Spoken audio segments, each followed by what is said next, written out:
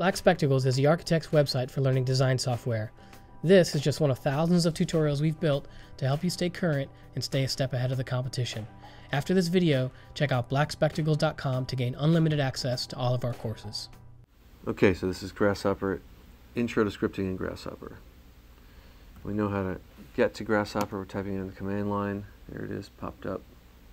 And we're just going to stay in Grasshopper for this tutorial for now. We don't need to use Rhino, so I'm going to stay full screen. Now, you may have seen this before, the VB component under the scripts. You may have used the functions before. We're going to focus on the VB component. This is VB.NET. C# is very similar. The syntax is just a little bit different. I just find VB to be more accessible and better documented on the web. So we're going to focus on that. And this will get you comfortable with using this component, customizing it, and exploring from there and all the options that you can use it for. We're going to focus on the basic structure of how this works. And just take a look at this component. You can see it's slightly different from, let's say, another component, or most of the other components, in that it has this out function, which is kind of a feedback output for your script. You get errors out of here and other print lines and kind of readouts from there. And we'll look into that closer later. To get to the actual script, it's a right-click on that VB part, edit source. You could also double-click on the VB part. And there is your canvas. Now you're coding in Grasshopper. You're seeing the guts of how all these components work. All the components look just like this when you get to the guts of them. A lot of it's been fixed and done for you by the guys at Rhino and David Rutten. All this stuff that's under the gray is fixed, and it's not necessary for you to mess with this. But here, this white part, put your cursor in there and enter a few times. This is your canvas. This is where all the script happens. It happens between this private sub and end sub thing, which is essentially setting up a function or a method for you. And you can put, when you get a little more advanced, you can make your own custom functions down here to go along outside of this one. But for now, we're going to focus on this one, on customizing our own private little sub here. And let's look at this a little closer. We have this function, this run script thing, has inputs, and the inputs are within these parentheses.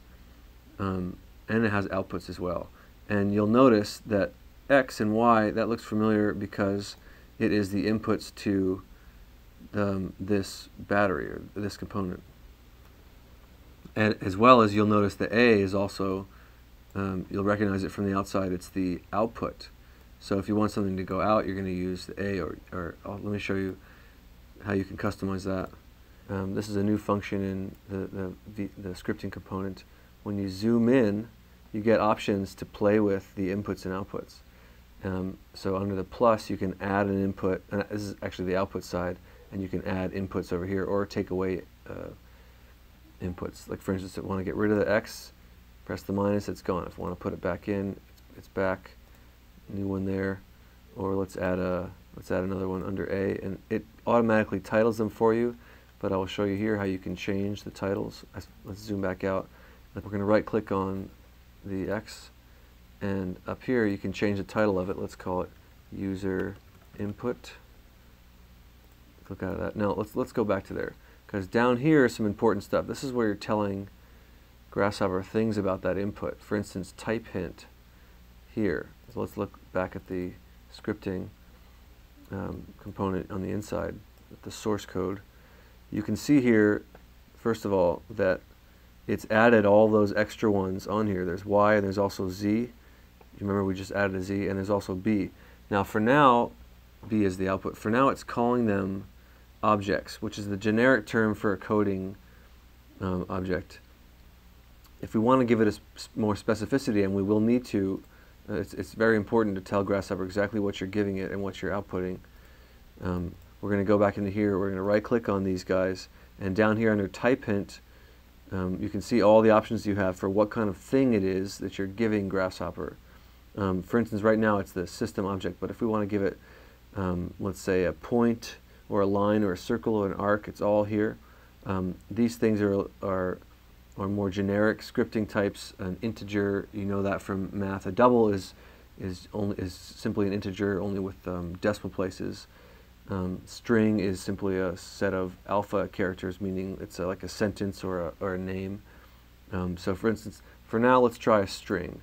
So I clicked on string, which means that when I go here now, string has been highlighted and checked. So now it means that Grasshopper knows that I'm going to give it a string. Now let's try to give it a string under params and under this panel, which is the easiest way to give it one. We double click and give the classic intro to coding string, which is hello world. And we're going to input that straight into user input. Now for now, nothing's happened. There's no errors. Though if we were going to get errors, let's grab another one of these panels and send the output into here. If we were going to get errors, we would get them here. Or of course you get them in that little box that pops up like this one.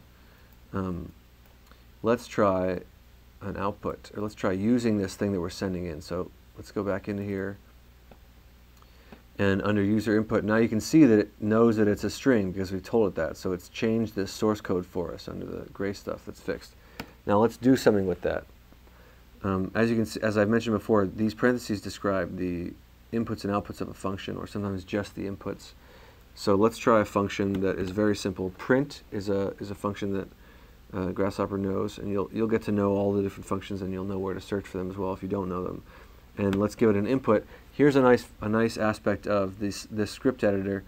It recognizes this is a function as you've typed it, and it can tell you more detail about that function. For instance, it knows that what it wants is a string in text form, and then it's telling you what the output is, and it's a string to print out. And by print out, it means it's going to go to our panel that's outside there. So let's say I want to give it a string that's going to print, and we know that this is a string, so that's going to be my input to the print function, user input as we titled it before. So what happens when we do that? It comes out of our print. Now, is anything coming out of these? Nothing. No. We haven't given it anything out of there. But we can try that. Let's copy this panel. Let's get another panel. Let's send A into there. It's nothing for now. It's null. But if we go back in here and send it out to A, now in this case we're setting A as a variable, and we're setting it equal to something, and you'll see this later. Now we're going to set A equal to user input. So what we're doing there is we're saying that the output variable, which is A, we're going to set that equal to the input variable, which is user input. And we don't need to tell Grasshopper that A is a string. It figures it out, and it's not necessary because it's just sending it out. It doesn't have to work with it. But now you can see that it's coming out of the A portal. Still nothing out of V because we haven't done anything there yet. But there you go. The print function sends things out here, and if there's an error, it also sends things here.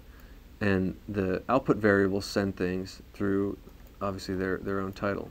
You can find the next tutorial in this course on blackspectacles.com. Just click the link below this video. And for other tutorials in architecture software, check out blackspectacles.com. It's the architect's website for learning design software, with courses in software like CAD, Revit, Rhino, 3ds Max, Grasshopper, Photoshop, and many more. Visit blackspectacles.com now to see more free tutorials and to gain unlimited access to our entire course library.